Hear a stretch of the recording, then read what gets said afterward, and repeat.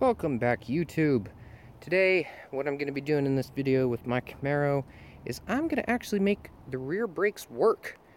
And what I mean by that is, if you've done any kind of reading or driven these cars for a long period of time, you'll notice that there's a lot of bias towards the front brakes. And when I say a lot, I really mean there is a lot. There's been some people that have jacked up the back of the car and hit the brakes, and the back tires will keep spinning even though the car is in drive. So the rears don't do a whole lot. And what you can do is come in here, get to your proportioning valve. You can completely change this out and get an adjusting one if you want to pay the money for that. But a really, really cheap alternative is to take the spring out of the inside of here, which creates pressure to send to the rear brakes, and basically get a spring that is the exact same size and just has a higher compression, so it's a lot stiffer than what's normally in there. The two springs that most people will put in here are either a 19-pound or a 22-pound, and from what I've read, 19-pound works much better, somewhere around 30% better than what is currently being done, and 22 is really, really good, but some people get their rears locked up before their fronts.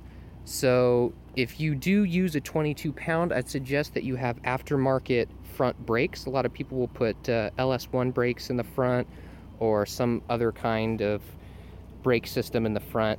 If you do have that, then I'd suggest the 22. If you just have the stock or something cheap like I do up front, then I'd suggest the 19. So this is actually a really simple and cheap upgrade. All you have to do is come up front and twist this out. I gotta grab a tool, but when you twist this out, just have a rag. This isn't gonna be pouring out brake fluid, but you're just gonna loosen this up, and I'll show you what it looks like when it comes out. And all you do is just replace this and squeeze it back in, and make sure you don't double thread it when you go back in. So let me get this off. There it is. I just popped the cap off of there, and I used a socket because it's the easiest way to get in here and actually undo it. This is a 13/16, so that's what I used to get it off, and this is what it looks like once you take it out. And there's your old spring.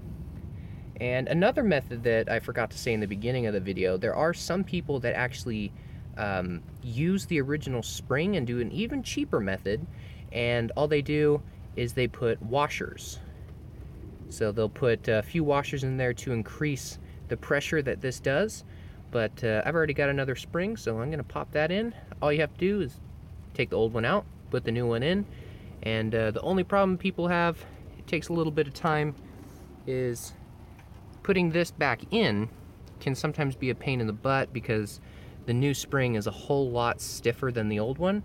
So you have to make sure when you put this in, you're threading it correctly and you don't double thread it, so you ruin this and have to get a new one. So here's the new spring. I just seated it right there in the middle. This one's nice and snug. The other one was loose on there, but you know, easier for me to put this thing back in. I don't have to worry about that being on there, right? Because it's already on there. So slide that in, and right there is when the tension is, so I'm gonna have to push it in and actually get the thread started without, like I said, double threading it. So that's pretty much it. Once you get that in, you definitely have to get your brakes bled. I have videos on how to do that when I did my front and rear brakes, so if you don't know how to do that without going to the shop, I do have that. And if not, then drive down to the shop and actually see the full effect, because you won't actually feel it until you get those brakes bled, obviously, since you're not getting the right pressure.